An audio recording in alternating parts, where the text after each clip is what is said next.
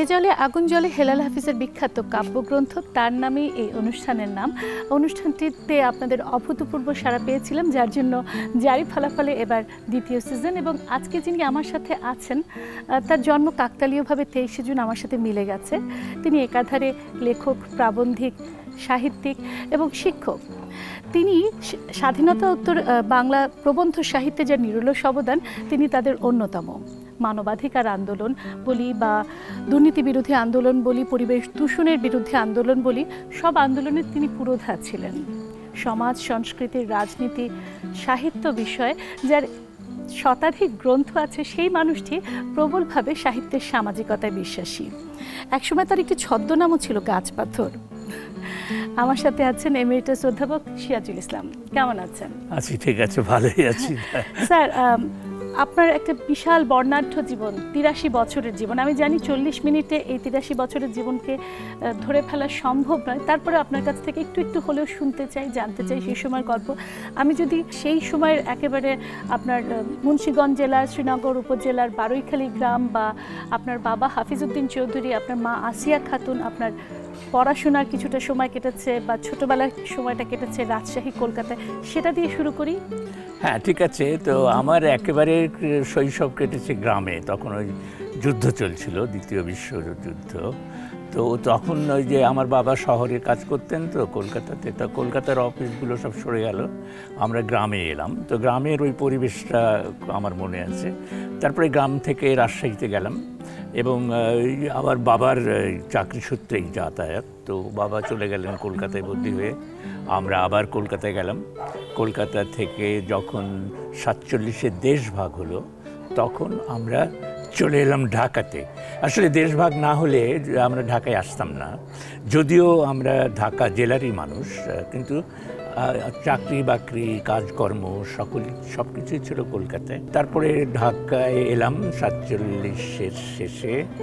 তারপরে এখানে থেকেই পড়াশোনা করলাম। Saint Gregory school, Notre Dame college, Dhaka বিশ্ববিদ্যালয়, ইংল্যান্ডের লিডস, তারপর লেস্টার, অনেক অভিজ্ঞতা আপনার আছে। সেই সময়ের গল্পগুলো শুনি, এবং আমি যতদূর জানি লিডসে যে বোধহয় বাম রাজনীতির প্রতি ঝোঁকটা আপনার আরও অনেক বেড়ে গিয়েছিল। হ্যাঁ, সেটা ঠিকই। এই জন্য যে আমি লিডসে গেছিলাম অনেক আগে, 1959 সালে। এখন 59 সালে আমাদের দেশে আইয়ুব খানের সামরিক শাসন চলছে। আমরা একটা অবরুদ্ধ অবস্থার মধ্যে ছিলাম। আর এটা তো মানতেই হবে যে ঢাকা শহর একটা গ্রামের মতোই ছিল। বাইরের জগৎ সম্বন্ধে খুব ক্ষীণ ধারণা ছিল। তো ওর মধ্য থেকে যখন আমি প্রথম ইংল্যান্ডে গেলাম, এবং এই খুব কৌতুকের বিষয় যে ওই প্রথম আমার বিমান ভ্রমণ, ওই প্রথম আমার বিদেশ যাত্রা, এবং এমন একটা শহরে গেলাম লিডস, যেখানে বাম আন্দোলন খুব সরব ছিল, বিশ্ববিদ্যালয়ের ভেতরে, বিশ্ববিদ্যালয়ের বাইরে। তখন আবার একটা ইংল্যান্ডের জাতীয় নির্বাচন চলছিল, তার মধ্যেও বিতর্কগুলো সব আমি সেগুলো প্রত্যক্ষ করলাম। আবার যেটা হলো যে ওই সময়টায় অ্যাংরি ইয়াং মেন বলে একটা গ্রুপ বেরিয়ে এসেছিল সাহিত্যে, যারা প্রচলিত ব্যবস্থার বিরুদ্ধে, সাহিত্য রীতির বিরুদ্ধে বিদ্রোহ করছে, নাটকে, উপন্যাসে। এবং এই বামপন্থীর কথাটা যেটা তুমি বললে, সেটা এই অর্থে বামপন্থী যে এইটা হচ্ছে এই প্রগতিশীল ধারা। এবং তখন যে আমরা ক্রমাগত এটা বুঝেছি যে পুঁজিবাদ একটা সংকটের দিকে যাচ্ছে, সমাজতন্ত্র প্রতিষ্ঠিত হয়েছে। স্যার, আমি আবার একটু ছোটবেলার দিকেও একটু ফিরতে চাই। আমি যতদূর জানি যে সেই আপনার সম্পাদনা করার অভিজ্ঞতা সেই কিশোর বয়স থেকে শুরু হয়েছিল। আপনারা 13 ভাই বোন ছিলেন, আপনাদের কারো কি কোনো প্রভাব আপনার উপর পড়েছিল, নাকি সেই রবীন্দ্রনাথেরই প্রভাব? না, আমি তো বড় সবার, তো সেই জন্য তাদের প্রভাব আমার উপর পড়েনি। আমার প্রভাব হয়তো তাদের উপর পড়েছে কিছুটা। তো আমার কেমন যেন ওই লেখার দিকে ঝোঁকটা ছিল, সেজন্যে আমি পত্রিকা সম্পাদনা খুব করতে ভালোবাসতাম। হাতে লেখা পত্রিকা, দেয়াল পত্রিকা, এইটি দিয়ে শুরু করেছি আমাদের সময়। তারপরে ছাপানো জায়গাতে গেছি। তারপরে আমি নানান পত্রিকা সম্পাদনা করেছি, মাসিক, ত্রৈমাসিক, বিশ্ববিদ্যালয়ের পত্রিকা, এমনকি সাপ্তাহিক পত্রিকাও সম্পাদনা করছি। এখনও একটা পত্রিকা সম্পাদনা করি। তো ওইটা একটা আকর্ষণ ছিল, হয়তো এর পেছনে একটা প্রভাব ছিল, সেটা হচ্ছে যে আমরা একটা আমলাতান্ত্রিক পরিবেশের মধ্যে বড় হয়েছি। আমার বাবাও সরকারি কর্মচারী ছিলেন এবং আমলা হওয়াটাই তখন জীবনের লক্ষ্য থাকতো মানুষের। তো ওই আমলাতান্ত্রিক মনোভাবের একটা প্রভাব বোধহয় সম্পাদনার দায়িত্ব পালনের ক্ষেত্রে পড়েছিল। তাহলে এখানে আমার প্রশ্ন আছে, আপনার আমলাতান্ত্রিক পরিবেশে আপনি বড় হয়েছেন, অথচ সিএসপি অফিসার হতে যাননি, শিক্ষকতায় চলে এলেন কেন? এইটা কিন্তু হ্যাঁ, সেটা তো একটা মানে আমার বাবা তো চেয়েছেন, যেমন সব বাবাই সে এখন চাইতেন যে আমি সিভিল সার্ভিসে যাই, কিন্তু আমার মনে হলো যে সিভিল সার্ভিসে যাওয়ার আমি উপযুক্ত হব না, কেননা আমি প্রশাসন পছন্দ করি না, যদিও আমি সম্পাদনা পর্যন্ত করতে পারি। তা এখন প্রশাসনে আমার যাওয়া হবে না। আর দ্বিতীয় কথা হলো, আমি ওই ভেতরের প্রবণতাটা ছিল যে আমি শিক্ষকতার দিকেই থাকবো, একটু আগে আমরা, এবং আমার হয়তো এইটা আগ্রহ ছিল। আমার কিন্তু ভেতরে ভেতরে ওই যে সম্পাদনার কথাটা বললাম না, আমার ভেতরে ভেতরে আগ্রহ ছিল যে আমি সাংবাদিক হব। এবং কিন্তু সাংবাদিক মানে এই রিপোর্টার না, রিপোর্টার আমার হওয়া সম্ভব ছিল না আমার পক্ষে, কিন্তু আমি ওই যে উপসম্পাদকীয় লেখা, সম্পাদকীয় লেখা, এই সমস্ত কাজ করব। কিন্তু আমরা যখন বড় হয়েছি তখন সাংবাদিকতাটা ওই রকম একটা পেশা হিসেবে দাঁড়িয়ে যায়নি। কাজেই সাংবাদিকতা অথবা প্রশাসনে যাওয়া অথবা শিক্ষকতা, এই তিনটের মধ্যেই আমার একটা বেছে নিতে হতো। তো আমি সৌভাগ্যক্রমে ঢাকা বিশ্ববিদ্যালয়ে চাকরি পেয়ে গেলাম পাশ করার সঙ্গে সঙ্গে। তো এইটাই আমাকে রক্ষা করলো, নাহলে আমার হয়তো আমি সিভিল সার্ভিসে যেতে চেষ্টা করতাম, চলে যেতাম হয়তো। কিন্তু যেহেতু বিশ্ববিদ্যালয়ে কয়েকটা সুবিধা পেলাম আমি, একটা হলো যে আমার সবসময় আকর্ষণ ছিল বই পড়ার দিকে, এবং এই যে একটা বিরাট লাইব্রেরি পেলাম, যেটা তখন সারা পূর্ব পাকিস্তানে ওইটাই সেরা লাইব্রেরি, যে লাইব্রেরি থেকে আমি বাইরে থেকে পড়তে যেতাম, এবার ভেতরে ঢোকার সুযোগ পেলাম। আবার আমি যেটা পেলাম যে এই চাকরিতে, বিশ্ববিদ্যালয়ের চাকরিতে কোনো ট্রান্সফার নেই, এমনি সারা জীবনই আমি এখানে কাটাতে পারবো এবং ঢাকা শহরেই থাকতে পারবো। তৃতীয়ত হলো যে আমি নতুন নতুন ছেলে মেয়েদের সাথে সংস্পর্শে আছি, নতুন প্রজন্মের সাথে। এবং চতুর্থত হলো যে প্রবীণ যারা আমার শিক্ষক ছিলেন তাদেরও আমি সহকর্মী হয়ে গেলাম। তো এই সমস্ত, মনির চৌধুরী আমার শিক্ষক ছিলেন এবং মনির চৌধুরী আমার প্রায় ভাই বলতাম আমরা তাকে, এইরকমই অন্তরঙ্গতা ছিল। যেহেতু আপনার শিক্ষকের নাম চলে আসলো, মনির চৌধুরী আপনার শিক্ষক ছিলেন, অধ্যাপক আব্দুল্লাহ আবু সাইদ আপনার ছাত্র ছিলেন, হুমায়ুন আজাদ আপনার ছাত্র ছিলেন, এদের সম্পর্কে যদি একটু বলতেন। হ্যাঁ, এদের সম্বন্ধে এই যে তিনজন বললে, এই তিনজন তো খুবই বিশিষ্ট ব্যক্তি। মনির চৌধুরীকে আমি আমার কৈশোর থেকেই চিনি, আমরা তো বড় হয়েছি ঢাকা শহরে। তো এখন আমার প্রথম তাকে দেখেছি কার্জন হলে ইকবালের উপর একটা বক্তৃতা দিচ্ছিলেন, তখন আমি বোধহয় ম্যাট্রিক পরীক্ষা দিয়েছি। তো দেখলাম যে খুব খুব সুন্দরভাবে এবং একটা বামপন্থী অবস্থান থেকে ইকবালকে ব্যাখ্যা করলেন। আমরা হাতে লেখা একটা পত্রিকা বার করতাম, রাঙা প্রভাত, সেখানে মনির চৌধুরীর একটা লেখা, আমাদের বন্ধু ছিলেন হাসান হাফিজুর রহমান, যিনি আমার বয়সে বড়, তিনি একটা তার কতগুলি লেখা আমাকে এনে দিয়েছিলেন। তার মধ্যে মনির চৌধুরীর লেখা ছিল ন্যাংটার দেশে। তো ওই লেখাটা ছেপেছি, তারপরেই তো তার সহকর্মী হওয়ার সুযোগ পেলাম। এটা তো, এবং তিনি আমাদের শিক্ষকও ছিলেন, যেটা তুমি বলছিলে, সে সহকর্মী তো পরে হয়েছি। আর আবদুল্লাহ আবু সাইদ, আচ্ছা, আমি যখন প্রথম লেকচারার হই তখন আবদুল্লাহ আবু সাইদরা ইউনিভার্সিটিতে আসে ফার্স্ট ইয়ারে, সাবসিডিয়ারি ক্লাসে আমার ছাত্র ছিল। তো সেই দিক থেকে ঘনিষ্ঠতা জন্মেছিল। হুমায়ুন আজাদ আরও পরে এসছে, এবং হুমায়ুন আজাদও সাবসিডিয়ারিতে আমার ছাত্র ছিল। তো হুমায়ুন আজাদ তখনই অনেক লিখত এবং অনেক চিন্তা করত। ওনার সাথে কি আপনার কোনো তিক্ততার সম্পর্ক তৈরি হয়েছিল? একটা আমি কোথায় যেন পড়েছিলাম, আপনি বোধহয় ফরুক আহমেদ সম্পর্কে লিখেছিলেন, উনি বোধহয় আপনার সম্পর্কে কমেন্ট করেছিলেন, এরকম? হ্যাঁ হ্যাঁ হ্যাঁ হ্যাঁ। তো হুমায়ুন আবার খুব অতি প্রগতিশীল ছিল এক সময়ে। তো আমি একটা প্রবন্ধ লিখেছিলাম ফরুক আহমেদের মৃত্যুর পরে, নাম দিয়েছি চলে গেলেন অপরাজেয়। আমার বক্তব্য ছিল এইটা যে ফরুক আহমেদ কবি হিসেবে খুব বড় মাপের, তার যে মতাদর্শ সেইটা আমি সমর্থন করি না, কিন্তু তিনি তার মতাদর্শে যে অটল ছিলেন এবং ওই ব্যাপারে যিনি কোনো আপোষ করেননি, এই জায়গাটাতে তিনি অপরাজয় রয়ে গেছেন। কাজে আমার প্রবন্ধটা ছিল চলে গেলেন অপরাজেয়। তো হুমায়ুন ওটাতে খুব আপত্তি করেছে। সে বলেছে যে আমার কৈশোরের যে আকর্ষণ ফরুক আহমেদের প্রতি, সেইটা ওই পরিণত বয়সে রয়ে গেছে। তো হুমায়ুন আবার খুব কড়া সমালোচক ছিল। সে তো নজরুল ইসলামকেও অত্যন্ত প্রতিক্রিয়াশীল বলে মনে করত। তো এইগুলো তার সাথে আমার এইগুলো বিষয়ে অনেক বিতর্ক হতো, কিন্তু আবার বিতর্ক শেষে আবার তার পারস্পরিক একটা স্নেহ ভালোবাসার সম্পর্ক। ওনাকে কিভাবে মূল্যায়ন করবেন আপনি, হুমায়ুন আজাদকে? না, হুমায়ুন আজাদের মূল্যায়ন সেটা হচ্ছে যে হুমায়ুন আজাদ দুটো অসাধারণ গুণ ছিল। একটা হচ্ছে মেধা, সে তো অত্যন্ত মেধাবান ছিল। আরেকটা ছিল পরিশ্রম। এরকম পরিশ্রম করতে আমি কম দেখেছি, কিন্তু হুমায়ুন একটু উগ্র ছিল, এবং এই উগ্রতার জন্য আমার তো অত্যন্ত কাঠখোট্টা বলা যায় একেবারে। হ্যাঁ, কাঠখোট্টা এবং উগ্র, মানে আপোষ করবে না, এবং যে কথা বলবে সে কঠিনভাবে বলবে, তীব্রভাবে বলবে, কে কি মনে করলো এটা দেখবে না। সেইখানেই আমার ঝগড়াটা হতো তার সঙ্গে, যেটুকু আপোষমূলক অবৈধ ঝগড়া। স্যার, আমি যতদূর জানি আপনি ঢাকা ইউনিভার্সিটিতে দুবার ভিসি হিসেবে ইলেক্টেড হয়েছিলেন, প্রস্তাব পাওয়া সত্ত্বেও কেন প্রত্যাখ্যান করেছিলেন? দ্বিতীয়বারটা তো আমি ডামি ক্যান্ডিডেট ছিলাম, অর্থাৎ আমি ওই 3 জনের একজন আমি ছিলাম, নির্বাচিত হয়েছিলাম প্রথমবার 1983 সালে।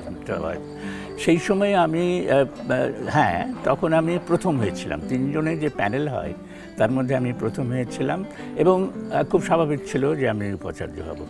তো এখন যেটা হলো, কেন হলাম না, এক কথায় বলতে গেলে প্রধান কথাটা হলো যে আমি স্বৈরশাসনের সাথে যে সহযোগিতা, এই মানসিকতাটা আমার ছিল না। তখন এরশাদ ক্ষমতায় এসছেন এবং এরশাদের যে তৎপরতা শুরু হয়ে গেছে, আমি উপাচার্য হব এবং তার সাথে সহযোগিতা করব, এইটা আমার পক্ষে গ্রহণযোগ্য ছিল না। দ্বিতীয়ত হচ্ছে যে আমি প্রশাসনিক কাজে কখনো যাইনি, বা আমি ওইটাকে খুব উপভোগ করিনি। আমি ডিপার্টমেন্টের হেড ছিলাম, আমি একবার ডিন নির্বাচিত হয়েছিলাম। হেড আলাদা, কিন্তু ডিন যখন হলাম তখন দেখলাম এটা পুরোপুরি প্রশাসনিক কাজ, এবং এতে যে সময় নষ্ট হয়, সেই নষ্টই কথাটা আমি বললাম, সেটা আমার জন্য গ্রহণযোগ্য নয়। তখন যখন আমার ভাই এই উপাচার্য হওয়ার সুযোগ হলো, তখন এই যে প্রশাসনিক বিরাট একটা চাপ পড়বে, সেইটা একটা ভীতিকর অবস্থা দাঁড়ালো। জিনিসটা খুব কৌতুকের।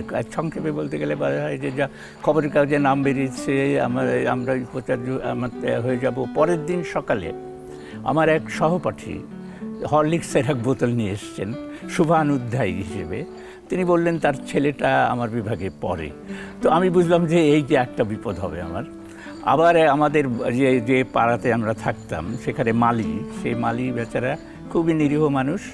সে আমার স্ত্রীকে বলেছে যে শুনলাম স্যারের ভাইস চ্যান্সেলর হইব, এটা তো আমাদের খুব ভাগ্য করে যাবে। তারপরে বেরিয়েছি ইলেকট্রিশিয়ান, সে আমাদের বাসার ইলেকট্রিসিটির কাজ টাজ করে, ইউনিভার্সিটির কর্মচারী। সে বলছে স্যার এতদিনে একটা ভালো লোক ভাইস চ্যান্সেলর হচ্ছে। তো এইগুলো সব শুনে আমার মনে হলো যে এত লোকের যে আকাঙ্ক্ষা, এত লোকের যে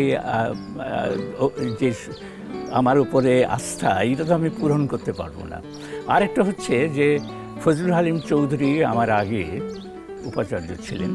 তো তিনি ব্লাড প্রেশার হয়ে গেছে, অসুস্থ থাকতেন। আমি আবার ডাকসু ট্রেজারার ছিলাম, তো তার সঙ্গে খুব ঘনিষ্ঠ সম্পর্ক ছিল। তো আমি বললাম যে আমরা সরোয়ার্দী উদ্যানে হাঁটি, আপনি সকালে হাঁটতে পারেন। তো উনি বললেন যে হ্যাঁ আমি চেষ্টা করেছি, কিন্তু পারি নাই। কেন পারেন নাই? 2 দিন আসার পরে চতুর্দিক থেকে লোক ঘিরে ধরে, কারো সুপারিশ, কারো তদবির, কারো অভিযোগ, কেউ এইটে চায় ওইটে চায়। তো আমি আর ওখানে যাই না। সেই অভিজ্ঞতাটাও আমার জন্যে বেশি আনন্দদায়ক ছিল না। আর যেটা হলো যে আমার স্ত্রীকে আমি জিজ্ঞেস করেছিলাম, অন্য সবাইকে জিজ্ঞেস করার মধ্যে, যে তোমার কি মত। তো স্ত্রী যে কথাটা বলেছিল এখনও মনে আছে আমার, যে আমি তো একজন লেকচারারকে বিয়ে করেছিলাম। তো এইটার কথার ভেতরে অনুভূতিটা হলো যে এই যে লোক ভাইস চ্যান্সেলর হওয়া একটা কৃত্রিম জায়গা, মস্ত বড় বাড়ি, শিক্ষকতা না, আর এই যে যোগাযোগগুলো, সামাজিক এবং যে যোগাযোগগুলো, সেগুলো নষ্ট হয়ে যাবে। এবং 5 বছর পরে আমি আবার ফেরত আসবো কোথায়, এই জায়গাতে, সেই জায়গা অন্য জায়গা। তো এই সব কিছু মিলে আমার কাছে ওইটা খুব আকর্ষণীয়। স্যার, আমি যদি একটু জানতে চাই, বিশ্ববিদ্যালয় জীবনে আপনার কোনো দুঃখজনক ঘটনা আছে কিনা? আমার দুটো দুঃখজনক ঘটনা তো মর্মান্তিক, একটা দুটোর মধ্যে। একটা হলো যে 1971, এই 1971-এ সারা দেশ বিপদের মধ্যে ছিল, বিশ্ববিদ্যালয় বিশেষ বিপদের মধ্যে ছিল। আমরা কয়েকজন আবার চিহ্নিত হিসেবে বিপদের মধ্যে ছিলাম। সেপ্টেম্বর মাসে 1 তারিখে, স্যার আমরা চলেন একটু বুঝিয়ে বসি ওখানে। হ্যাঁ বলুন। সেপ্টেম্বর মাসের 1 তারিখে 71 সালে, তো স্যার আপনি এই চেয়ারটাতে বসেন প্লিজ। হ্যাঁ 1 তারিখে টিক্কা খান চলে গেছে। হ্যাঁ টিক্কা খান গভর্নর মার্শাল অ্যাডমিনিস্ট্রেটর চলে গেছে। যাওয়ার সময় সে কয়েকজনকে চিঠি দিয়ে গেছে ইউনিভার্সিটির। গভর্নর চলে গেছেন, নতুন গভর্নর এসছে। টিক্কা খান মার্শাল অ্যাডমিনিস্ট্রেটরও ছিল লোকাল। তো এখন উপাচার্য ছিলেন দায়িত্বে শামসুল হক সাহেব, তিনি ট্রেজারার। তিনি আমাদের 6 জন শিক্ষককে ডেকে পাঠিয়েছেন। আমাদের নামে নাকি মার্শাল ল হেডকোয়ার্টার্স থেকে চিঠি আছে। চিঠির ভেতরে কী আছে উনি জানেন না। তো আমরা গেলাম 6 জন। কে গেলাম মনে আছে মানুষগুলো অনেকে, আমি শুধু এখন আছি তাদের মধ্যে জীবিত। তার মধ্যে ছিলেন মুনির চৌধুরী, যার কথা বলছিলেন, doctor Mohammad Enamul Haque, Nilima Ibrahim, professor Habibullah, ABM Habibullah, যিনি শিক্ষক সমিতির সভাপতি ছিলেন, বাংলা বিভাগের মোহাম্মদ মনিরুজ্জামান এবং আমি। আমরা সবাই গেলাম।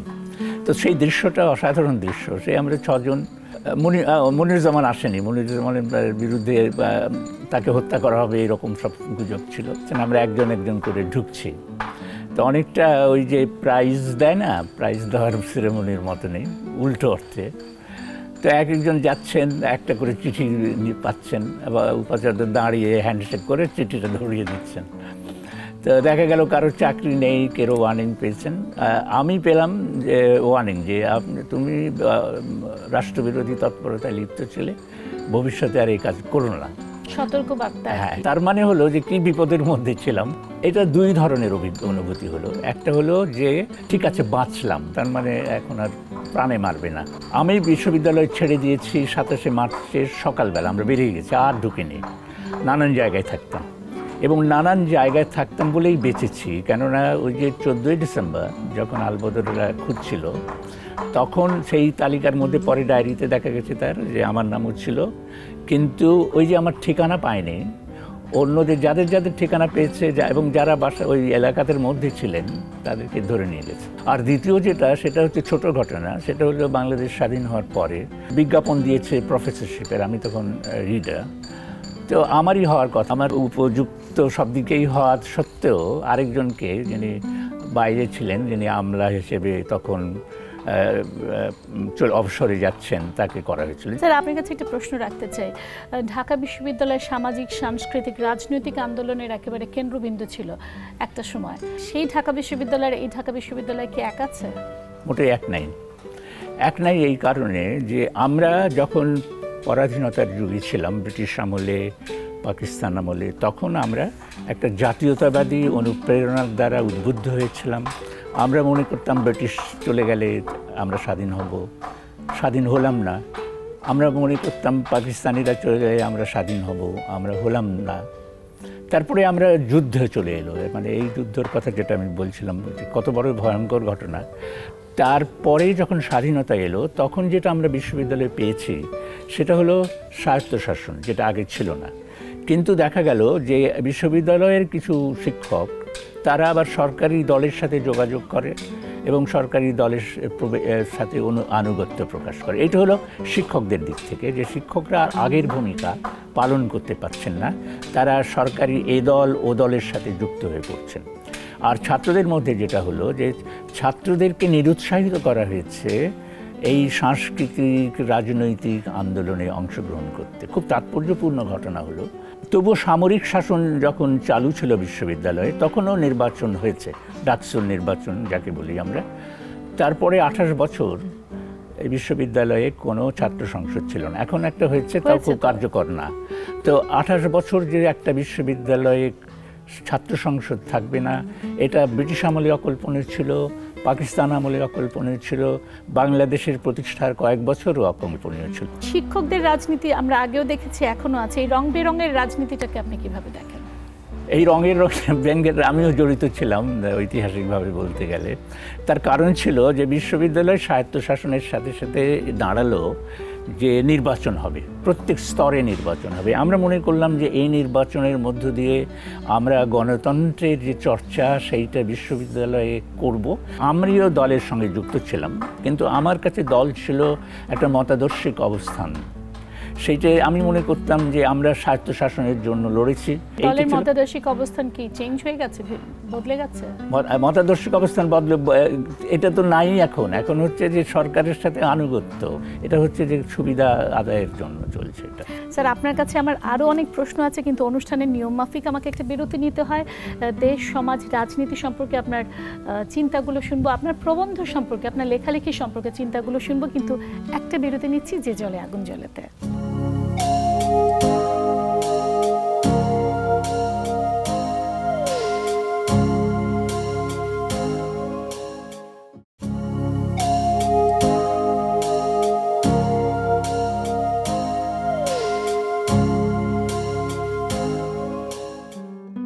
ভীষণ শ্রদ্ধেয় আগেই বলেছি, আছি অধ্যাপক সিরাজুল ইসলাম চৌধুরীর সাথে যে জলে আগুন জ্বলেতে। আমি সামিয়া রহমান আপনাদের সাথে আছি। স্যার, আমরা তো আপনার কিছু জীবনের গল্প শুনেছি, কিন্তু আমি একটু আপনার প্রবন্ধের বিষয়ে আসতে চাই। সেটি হচ্ছে যে আমার কাছে মনে হয়েছে আপনার প্রবন্ধগুলোতে একটা স্বচ্ছতা, সাবলীলতার ব্যাপার আছে। আপনার কি মনে হয় প্রবন্ধের ক্ষেত্রে স্বচ্ছতা, সাবলীলতা বা হৃদয়গ্রাহী করাটা জরুরি, নাকি আসলে প্রবন্ধের সিরিয়াসনেস অনুযায়ী সেটাকে গুরুগম্ভীরভাবে বিষয়টাকে উপস্থাপনটাকে জরুরি? না, একটা তো বিষয় তো থাকতেই হবে। প্রবন্ধের ভেতরে বিষয়বস্তু না থাকলে তো ভঙ্গি হবে শুধু, এবং ভঙ্গি দিয়ে চোখ ভোলানো হবে। কথোপকথনের ভঙ্গিটা যেটি এইটা বলে, এইটার কারণ ঘটেছে এইখান থেকে। আমি কিন্তু ছোট গল্প লেখক হতে চেয়েছিলাম।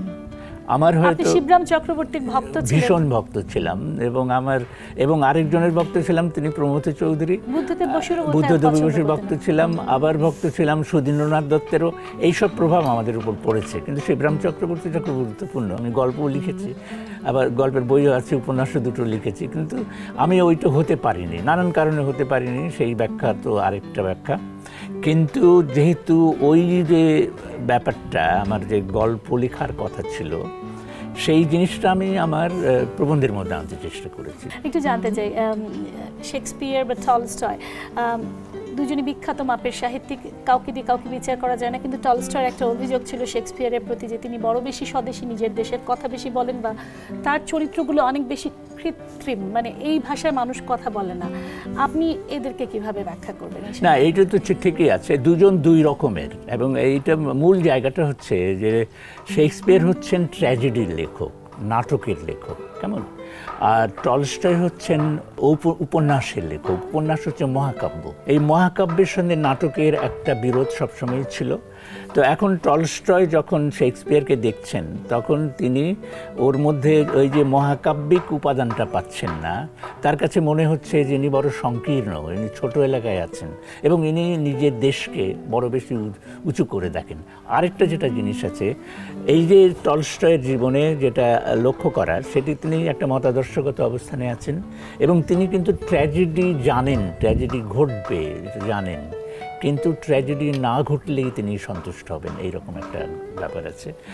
এইটা কিন্তু ওই যে ট্র্যাজিক লেখক শেক্সপিয়ারের তো কমেডি আছে, ঠিক আছে, কমেডিগুলো অনেক ভালো। কাজে দুজনের মধ্যে একটা অবস্থানটা সম্পূর্ণ ভিন্ন। আপনি জেমস জয়েসদের মতো সাহিত্যিকদেরকে বলেছেন প্রতিক্রিয়াশীল, কেন স্যার? জেমস জয়েস না, আমার ব্যাপারটা ছিল যে আমি তো আধুনিক সাহিত্যের খুব অনুরাগী পাঠক, যে আমি তো গবেষণাও সে বিষয়ে, কিন্তু আমি দেখেছি যে মতাদর্শগতভাবে এই যে আধুনিক সাহিত্যিকরা বিংশ শতাব্দী এবং ঊনবিংশ শতাব্দীর শেষ, বিংশ শতাব্দীর শুরুতে, বিশেষ করে বিংশ শতাব্দীর শুরুতে যে আধুনিক ইংরেজি লেখকরা লিখেছেন, তারা পাঠক এগিয়ে গেছে যেদিকে, তারা সেদিকে এগোতে পারেননি। পাঠক অনেক বেশি উদারনীতিক হয়ে গেছেন, এই বড় লেখকরা সেই রকম রক্ষণশীল হয়ে গেছেন। তারা হয় রক্ষণশীল, নয়তো পশ্চাৎপদ, এই মতাদর্শ। বাংলাদেশে এরকম প্রতিক্রিয়াশীল প্রাবন্ধিক বা সাহিত্যিক কে স্যার? না, নাম করার দরকার নেই। বাংলাদেশে এরকম আছে কি অজস্র? নাম বলার দরকার নেই, কিন্তু আপনার মতে বাংলাদেশে এরকম আপনার ধারণায় যে রক্ষণশীল আছে কি অজস্র? না, রক্ষণশীল তো আমি মনে করি যে প্রগতিশীল না হলে রক্ষণশীল। আমি বুদ্ধদেব বসুকে প্রতিক্রিয়াশীল মনে করি, কেননা তিনি যে আধুনিকতাটার চর্চা করছেন সেই আধুনিকতাটা হচ্ছে ওই যে পশ্চিমের পুঁজিবাদী সভ্যতার বিকৃত আধুনিকতা। আরেকটা আধুনিকতা তৈরি হয়েছিল, সেটা হচ্ছে রুশ বিপ্লবের আধুনিকতা। এই প্রগতিশীলতা নজরুলের মধ্যে আমরা দেখি যে নজরুলকে অনেক হট্টগোলের কবি, অস্থির চিত্ত, বিকশিত হননি, এইরকম নানান অভিযোগ আছে। কিন্তু নজরুল অত্যন্ত দ্রুত বিকশিত হয়েছেন, যে তিনি এই রুশ বিপ্লবের প্রভাবটাকে নিজের মধ্যে ধারণ করেছেন এবং তিনি যে কবিতার বই লিখছেন সর্বহারা, সাম্যবাদী, এইগুলো নাম দিয়ে, এবং তিনি বিদ্রোহী থাকেননি, তিনি বিপ্লবী হয়ে গেছেন।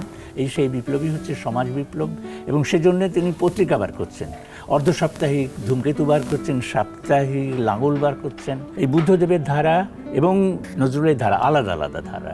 তো এইটা কোন সাহিত্যিক হিসেবে কে বড় কে ছোট এটা বড় কথা না, আমার কাছে হচ্ছে যে মতাদর্শও দেখতে হবে।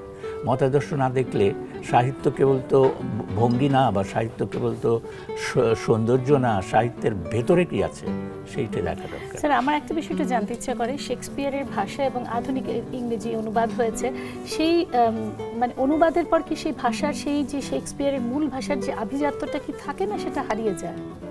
শেক্সপিয়ারের অনুবাদ একটা মস্ত বড় চ্যালেঞ্জ, হ্যাঁ, এবং পৃথিবীর যে সমস্ত ভাষায় শেক্সপিয়ারের অনুবাদ হয়েছে তারা ওই চ্যালেঞ্জ কতটা সার্থকভাবে গ্রহণ করেছে, তার মধ্য দিয়ে তাদের যে বিকাশ, সেই বিকাশের একটা স্তর নির্ণীত হয়ে গেছে।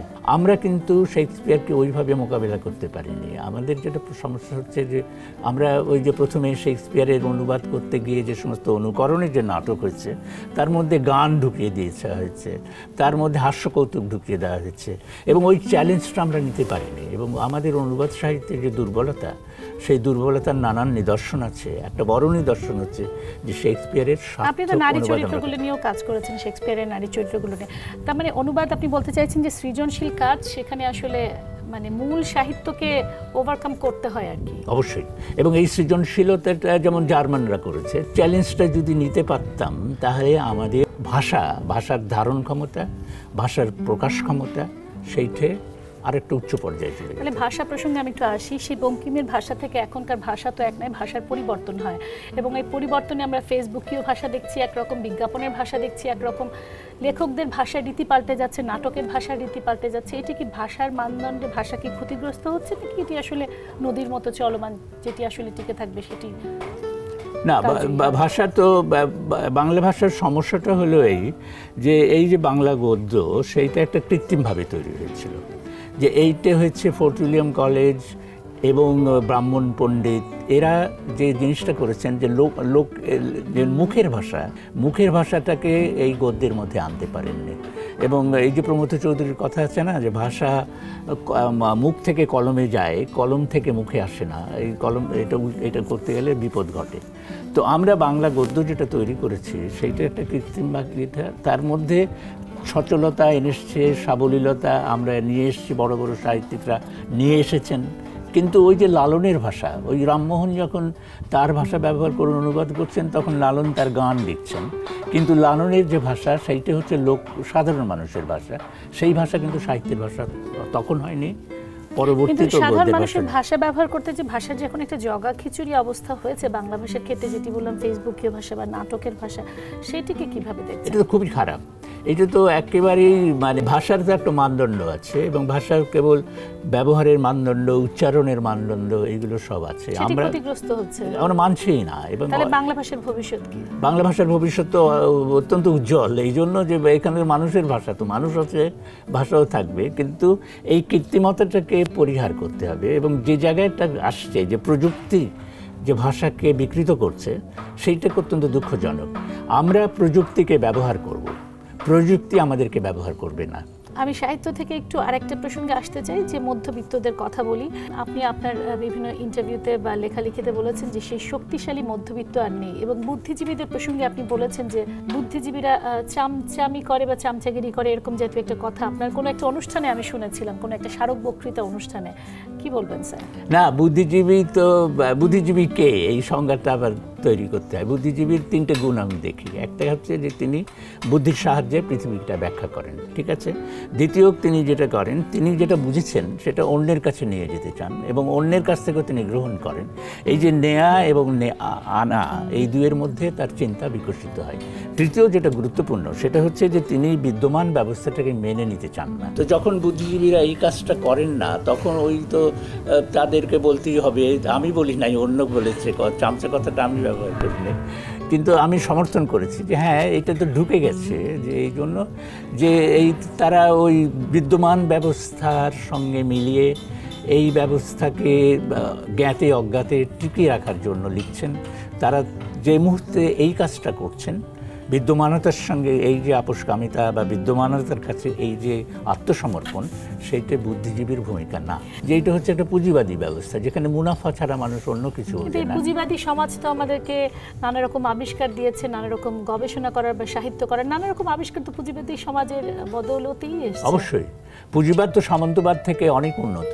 সামন্তবাদ তো একটা সংকীর্ণ, এবং সামন্তবাদ যখন পুঁজিবাদের আঘাতে ভেঙে পড়ল, পুঁজিবাদ যখন সারা পৃথিবীতে ছড়িয়ে গেল, জাহাজ নিয়ে এলো, আবিষ্কার নিয়ে এলো, জ্ঞান নিয়ে এলো, উদ্ভাবন নিয়ে এলো, সৃষ্টিশীলতা নিয়ে এলো, সেটা তো একটা বিপ্লব। সেই বিপ্লব আগে কখনো ঘটেনি, কিন্তু পুঁজিবাদের একটা জায়গায় এসে থেমে গেছে। পুঁজিবাদের যে সৃষ্টিশীল ভূমিকা সেইটা এখন আর নেই। এখন যেটা হচ্ছে যে পুঁজিবাদ মুনাফার জন্য সমস্ত কিছু করছে এবং মানুষের সঙ্গে মানুষের সম্পর্ককে মুনাফা কেন্দ্রিক করছে, ব্যক্তিগত সম্পর্ক থাকছে না। যেটা আরও ভয়ঙ্কর সেটা হচ্ছে প্রকৃতিকে পণ্যে পরিণত করছে এবং প্রকৃতিকে ধ্বংস করছে। এবং এই পুঁজিবাদী ব্যবস্থার অন্তর্গত যে আদর্শ সেটা হলো আমি মুনাফা চাই, আমি মনুষ্যত্ব চাই না।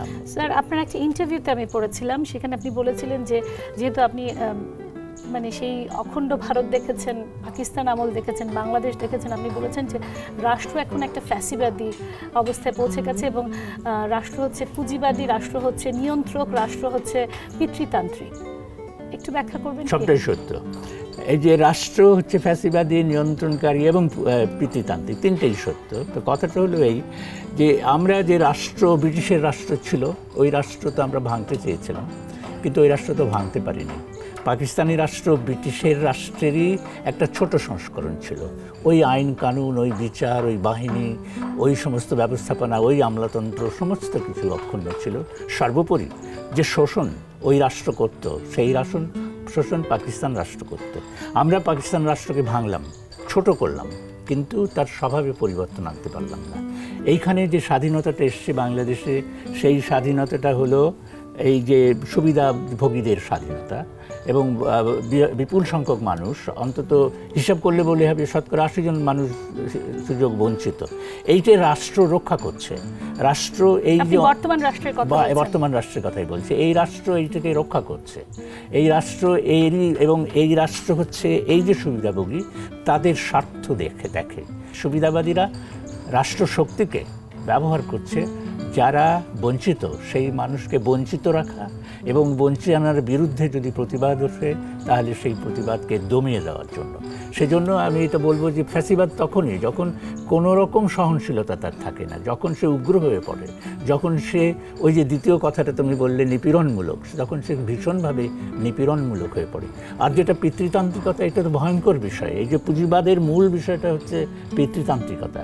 আজকে আমাদের সমাজে মেয়েরা যতটা এগিয়েছে ততটা তো আমরা আগে কখনো দেখিনি। এবং মেয়েরা যখন রাস্তা দিয়ে যায়, কারখানায় যায় বা হেঁটে যায় বা কাজে যায়, তখন আমরা দেখি যে তার মধ্যে যে দৃঢ়তা, যে সাবলীলতা দেখি। সে সাইকেল চালাচ্ছে, সে মোটর সাইকেল চালাচ্ছে, উড়োজাহাজ চালাচ্ছে, অনেক এগিয়ে গেছে। কিন্তু মেয়েরা ভীষণ রকম বিপদের মধ্যে আছে। এরকম ধর্ষণ বাংলাদেশের ইতিহাসে আমরা কখনো দেখেছি? আমরা কখনো শিশু নির্যাতন দেখেছি? আমরা কি কখনো শিশুকে নির্যাতন করে হত্যা দেখেছি? আমরা কি কখনো গণধর্ষণ দেখেছি? আমরা কি এই যে মেয়েরা এত বাধ্য হচ্ছে বোরখা, হিজাব এইগুলো ব্যবহার করে, এটা কি কখনো দেখেছি?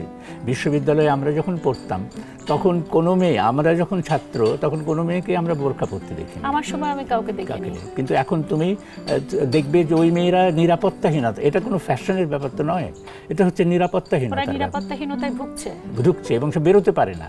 পাড়া থেকে যদি সে বোরখা ছাড়া বেরোয় তাহলে উত্ত্যক্ত করবে, কিন্তু বোরখা পরে যদি আসে তাহলে মনে হবে যে মেয়েটা আত্মসমর্পণ করেছে। এই পিতৃতান্ত্রিক ব্যবস্থার কাছে আত্মসমর্পণ করেছে, তাকে করুণা করা যেতে পারে। তো এই গোটা ব্যবস্থা পিতৃতান্ত্রিক, এবং এই গোটা ব্যবস্থা কিন্তু বুঝতে হবে যে এইখানে নারীর যে মর্যাদা, সেই মর্যাদা এই ব্যবস্থা দিতে পারবে না। নারীকে অনেক স্বাধীনতা দেবে, কিন্তু আবার তার স্বাধীনতার যে জায়গাটা নিয়ন্ত্রণের মধ্যে রাখবে, এবং তাকে নিরাপত্তাহীনতার জায়গায় তুলবে, তাকে ভোগবাদী তার পণ্যে পরিণত করবে। এইটা হচ্ছে আলোর নিচে এই বিরাট অন্ধকার। একটা বিষয় একটু জানতে চাই, নিরঙ্কুশ বিজয় বা নিরঙ্কুশ পরাজয় যেটি এখন আছে, আমাদের নির্বাচনে আমরা দেখেছি একটি দলে নিরঙ্কুশ পরাজয় বা নিরঙ্কুশ বিজয়। রাজনীতির বিচারে এটি কেমন আসলে নিরঙ্কুশ হওয়াটা? এটা তো খুবই খারাপ জিনিস যে এখন যেটা তুলনামূলকভাবে বলা হয়, যেমন ধরা যাক আমরা সংসদীয় গণতন্ত্র বিশ্বাস করি। এখন যে কোনো জায়গায় কেউ যদি দাঁড়াতে চায় একজন মানুষ, তাহলে তোকে দু পায়ে দাঁড়াতে হবে। এক পায়ে দাঁড়িয়ে থাকে তো সেটা কোনো দাঁড়ানো হয় না।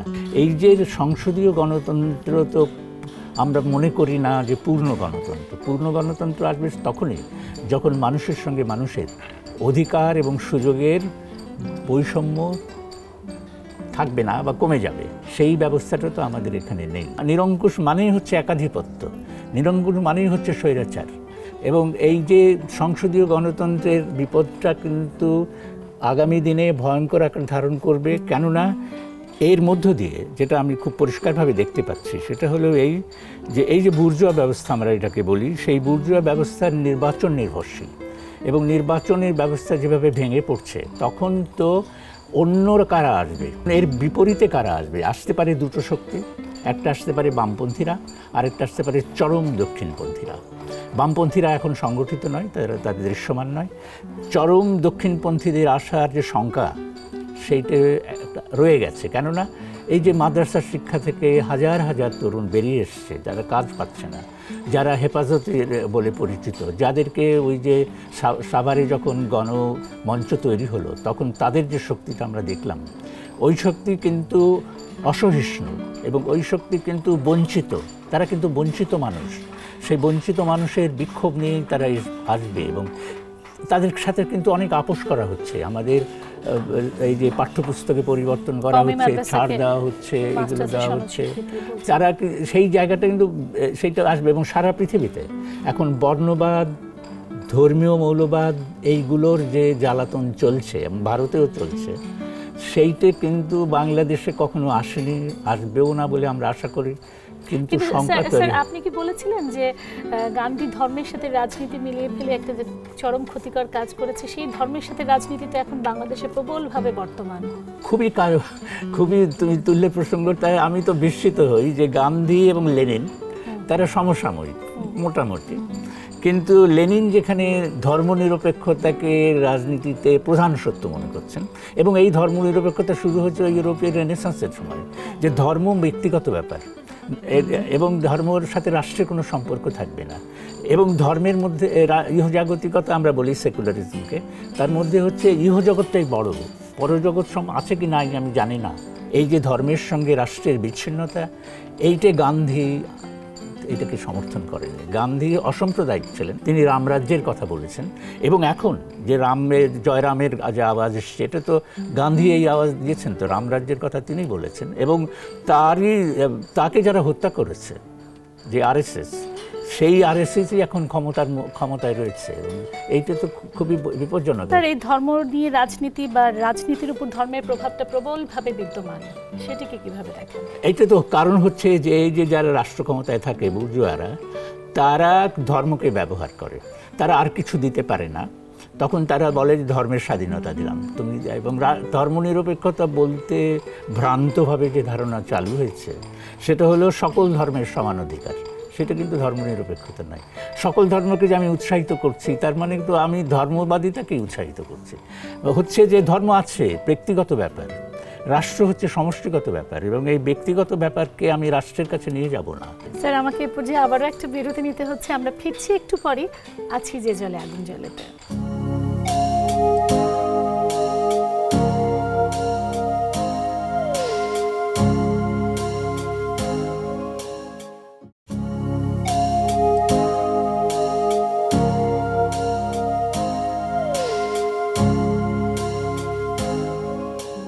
আছি করছি যে জলে আগুন জ্বলেতে। আমি সামিয়া রহমান, আমার সাথে আছেন এমএএস অধ্যাপক সিরাজুল ইসলাম চৌধুরী।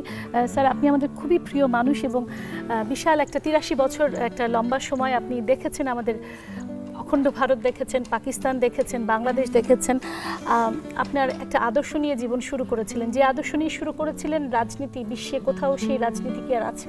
রাজনীতি আছে এবং নাই এই অর্থে যে আধিপত্য চলছে যে ধারা, সেইটা তো আমরা দেখছি, সেটা পুঁজিবাদী দৌরাত্ম্য এক কথায় বলতে গেলে। কিন্তু এর বিপরীত যে ধারা সেটাও আছে এবং সেই ধারাটা এখন আর আগের মতো দৃশ্যমান নয় বা আগের মতো এক দেশে ঘটছে না, এটা সারা পৃথিবীতে এখন চলছে এবং মানুষ এই পুঁজিবাদী ব্যবস্থা থেকে বেরিয়ে যাওয়ার যে সংগ্রাম সেটা করছে, সেইটা সুসংগঠিত হয়নি, কিন্তু এইটা আছে এবং এইটা জয়ী হবে। কেননা এই তো পুঁজিবাদ শেষ কথা হতে পারে না পৃথিবীর জন্য।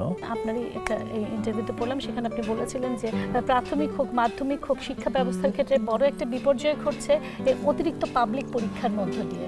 পাবলিক পরীক্ষা একটাই হওয়া দরকার স্কুলের শেষে, আর অন্য সব পরীক্ষা হবে ক্লাসের মধ্যে হবে। স্যার, আমরা অনুষ্ঠানের একেবারে শেষ পর্যায়ে চলে এসেছি। আপনাকে কাছে যদি জানতে চাই, এই ৮৩ বছর পার হওয়ার পর আপনার কাছে কি মনে হয় আপনার জীবন সম্পর্কে? আপনি কি যা চেয়েছেন তাই পেয়েছেন, বা বাংলাদেশ বা জাতি রাষ্ট্রই বলি না কেন, সেখানে আসলে কোথায় কোন পর্যায়ে আমরা আছি দাঁড়িয়ে? আমি মনে করি যে হয়তো আমি আরও ভালোভাবে কাজ করতে পারতাম, কিন্তু সেজন্য আমার কোনো দুঃখ নেই, কিন্তু পরিস্থিতি আমাকে হয়তো ওইটা করতে দেয়নি। রাষ্ট্রীয়ভাবে যেটা বলছো, এটা তো খুবই অসন্তুষ্ট আমরা, যে আমরা কত সংগ্রাম করলাম, আমরা আমাদের মধ্যে শক্তি আছে, সেই শক্তিকে আমরা ক্ষমতার জায়গায় নিয়ে যেতে পারিনি। এখনও রাষ্ট্র দেশের মধ্যে যারা বিদেশি মনোভাবপন্ন, যারা দেশের প্রতি আনুগত্য নেই, যারা বিদেশি সন্তানদের পাঠিয়ে দিচ্ছে বা টাকা পাচার করছে, তারা ব্যবসায়ী, তারা টাকাওয়ালা, রাষ্ট্র তাদের কথা শোনে। তাহলে বাংলাদেশের ভবিষ্যৎ কি স্যার? ভবিষ্যৎ নির্ভর করছে যে আমরা কি করি তার উপরে। আমি মোটেই হতাশ হচ্ছি না বা হতাশাবাদী আমার চরিত্রের মধ্যেই নেই, কিন্তু এইটা নির্ভর করবে যারা সচেতন, যাদেরকে আমি একটু আগে বুদ্ধিজীবী বলছিলাম, তুমিও বলছিলে, সেই বুদ্ধিজীবীরা কিভাবে তাদের ভূমিকা পালন করেন, তারা কিভাবে মানুষের কাছে যান এবং তারা কিভাবে। তাদেরকে নিয়েই তো আপনি হতাশ? তাদের সকলকে নিয়ে হতাশ না, তাদের একাংশ নিয়ে হতাশ, কিন্তু যে অংশ দৃশ্যমান। কিন্তু আমি জানি যে বিপুল সংখ্যক মানুষ চিন্তা করে, এই ব্যবস্থাকে মানতে চায় না, এবং তরুণরা তারা বেরিয়ে আসতে চায়, কিন্তু তাদেরকে বেরিয়ে আসতে দেওয়া হয় না। সামনের দিনে হয় বামপন্থীরা আসবে, না হয় মৌলবাদীরা আসবে। আপনি আরো অনেক অনেক অনেক দীর্ঘ জীবন লাভ করুন স্যার। আপনার স্ত্রীর নাম জেসমিন চৌধুরীর নামে আপনি একটা স্মারক ট্রাস্ট তৈরি করেছেন, স্মারক বক্তৃতা ওখানে দেওয়া হয়। আপনার 2টি কন্যা আছেন, সকলকে নিয়ে আপনি খুব ভালো থাকুন। আপনাকে অনেক অনেক অনেক ধন্যবাদ স্যার। স্যারের দীর্ঘ জীবন কামনা করি এবং সমাজ, রাষ্ট্র, রাজনীতি, সাহিত্য নিয়ে তার দীর্ঘ ভাবনা, দীর্ঘ চিন্তা আছে। তার চিন্তা ভাবনার আদর্শ নিয়ে তিনি বিশ্বে একটা পরিবর্তন চান। জানি না সেই পরিবর্তন কবে আসবে, সমাজ কবে বদলাবে, কিন্তু আশা নিয়েই তো মানুষ বেঁচে থাকে। আজকের মতো শেষ করছি। যে জলে আগুন জ্বলে। সবাইকে ধন্যবাদ।